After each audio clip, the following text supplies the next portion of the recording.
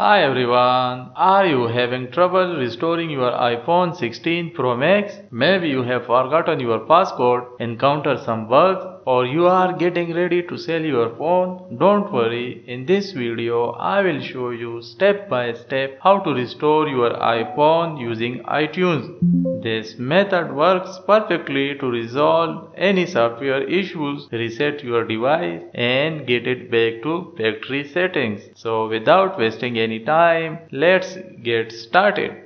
Before starting, ensure you have backup your data to iCloud or your computer to prevent data loss. Step 1. Download the firmware. Now to restore your iPhone, you will need the latest iOS firmware file. There are two ways to get it. Let iTunes download the firmware automatically. When you click Restore or Update in iTunes, it will automatically download and install the latest iOS firmware for your iPhone.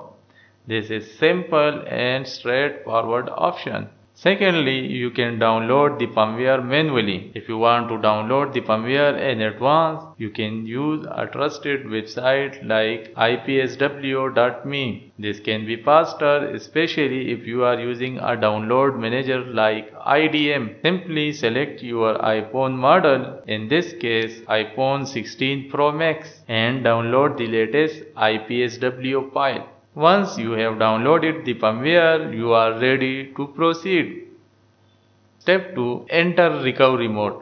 Now we need to put your iPhone into recovery mode. Here is how. Connect your iPhone to your computer, run iTunes, quickly press and release the volume up button and volume down button. Then press and hold the side button until the recovery mode screen appears. You will know it's in recovery mode when you see the computer and cable icon on your iPhone screen. Step 3. Restore using iTunes. Now your phone will show up with an option to restore or update. If you didn't download the firmware manually, simply click Restore or Update and let iTunes handle the process. If you downloaded the firmware manually, here is how to use it. Hold the Shift key on Windows or the Option key on Mac and click Restore iPhone. Select the IPSW file you have downloaded. Click Open and confirm your selection. Now iTunes will start restoring the firmware. This process usually takes about 10 minutes depending on your computer speed. Step 4. Set up your iPhone. Once the restoration is complete, your iPhone will restart and display the Hello Setup screen. Follow the on-screen instructions to set up your iPhone is new or restore from a backup. Additional tips. Ensure your computer is running the latest version of iTunes or Mac OS. Keep your iPhone connected throughout the process.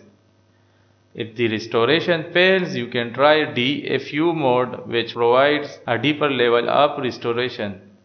And that's it. You have successfully restored your iPhone 16 Pro Max. If you have found this video helpful, please give it a thumbs up and subscribe to my channel for more solutions. Still facing issues? Drop a comment below and I will do my best to help you out. Thanks for watching and I will see you in the next video.